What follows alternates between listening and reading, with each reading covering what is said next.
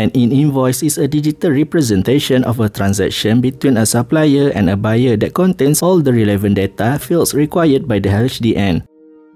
E-invoice will replace paper or electronic documents such as invoices, credit notes, and debit notes, where a QR code will be created by the LHDN, which can be used to verify the status of the e-invoice.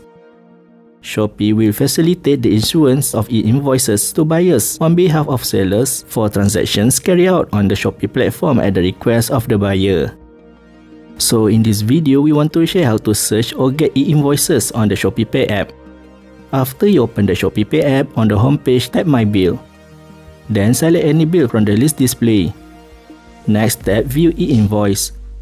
After that, select the e-invoice according to your choice. You have until the 3rd day of the following month from the date the order was completed to request an e-invoice. Thanks for watching. Don't forget to like, comment and subscribe for more.